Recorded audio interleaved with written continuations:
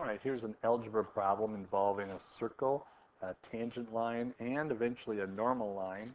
We're going to start with a circle with center HK. HK is nice because it's the center of any circle. And then we have one distance to the outside to point 1, 2, and one distance to the outside, which we'll call 3, 4. I might call this distance 1 and this distance 2. One formula that we could make is that if distance 1 equals distance 2, then you're going to have h minus 3 squared plus k minus 4 squared.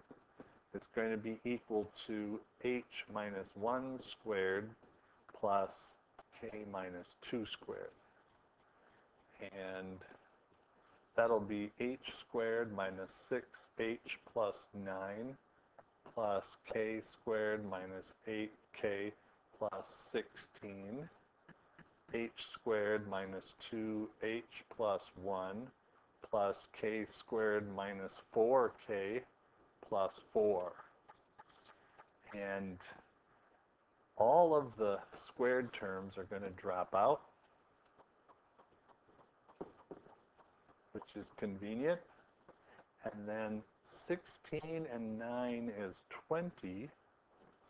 If I add 6h to this side, I'll get 4h. If I add 8k to this side, I'll get 4k. And then this will be 4 plus 1 is plus 5.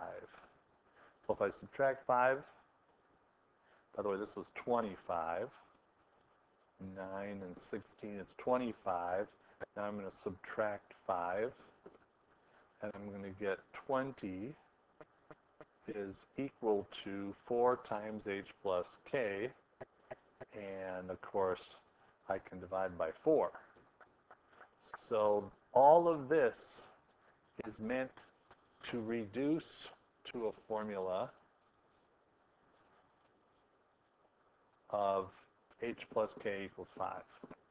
That's one formula I want to hold on to. The second one I'm going to hold on to is going to come from the slope of the tangent line.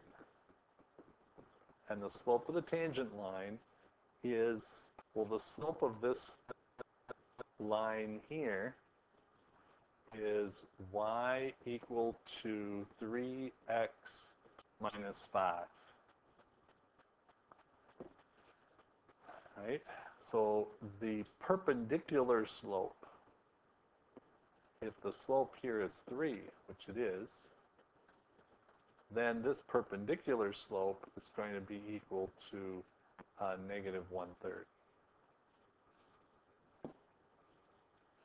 So if negative 1/3 is equal to the change in y, which is k minus 4 over h minus 3.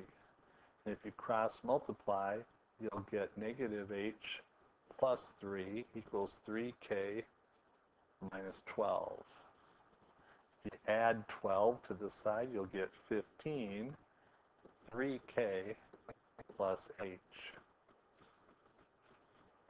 Okay? So there's my second equation. So then all you have to do is take the two equations, h plus k equals 5 and h plus 3k equals 15. And if I multiply the top by negative 1, you can see that this is going to be 10 is equal to 0 plus 2k. And I get k equal to 5. And if k is equal to 5, going back to this one, h has to be equal to 0 to get 0 plus 5 equal to 5. So the coordinates of the center of the circle are 0, 5.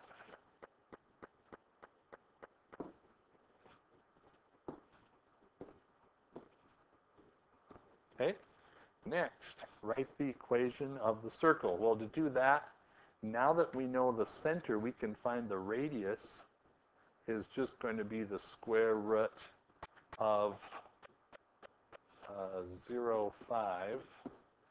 So it'll be 3 minus 0 squared plus 4 minus 5 squared, which is going to be 9 plus 1 is the square root of 10.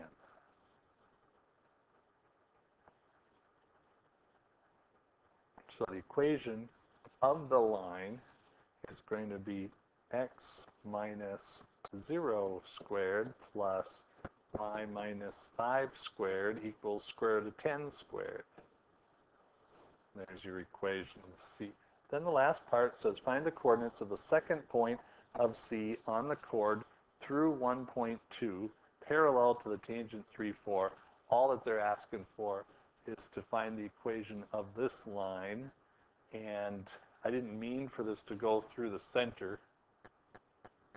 It looks like it's close to it, but it doesn't need to be that close. We're trying to find this point here, AB. Okay? It's going to have the same slope as the other one. So what I'm going to do with that is the slope is going to be equal to 3. So we're going to go b minus 2 over a minus 1 should be equal to 3. Because here the slope is 3, and you just go b minus 2, a minus 1. Okay?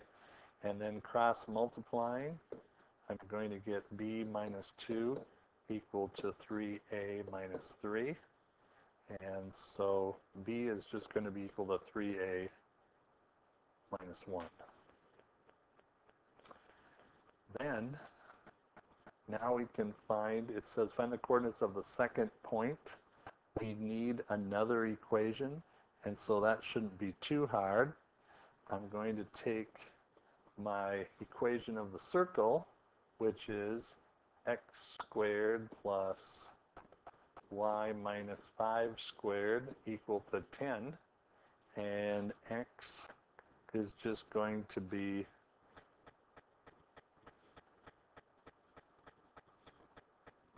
and so we can just put this in. And just put this in for A. A is just x squared, but B will just substitute 3a minus 1 minus 5 squared equal to 10. Our goal is to find out what A is.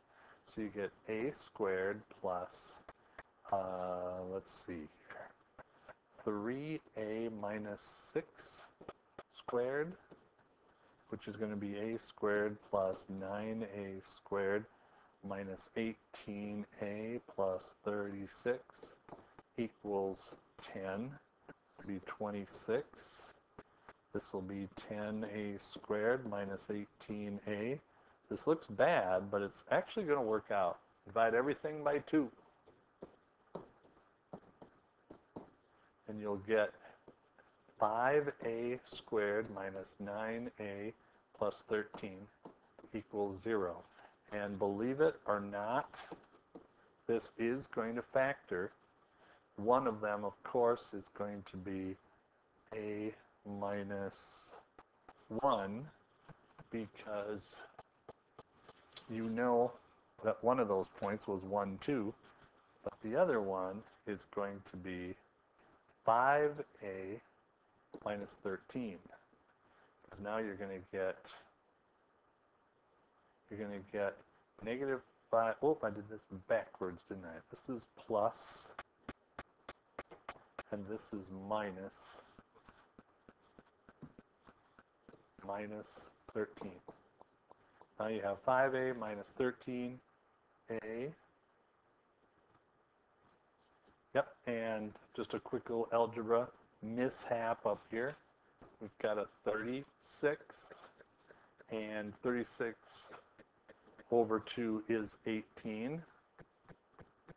So when I factor these, I'm going to get it 18. I'm going to have A, I just do it this way, minus 5 minus 13 gives you negative 18. So we'll have two solutions for A equal to 1, and A will be equal to 13 fifths. So if A is equal to 13 fifths, one of the coordinates for that, the other one is going to be 3 times 13 fifths minus 5 fifths, which is 39 minus 5 is 34 fifths. And that's the other point on that secant line, parallel to y equal 3x minus 5. There's your answer.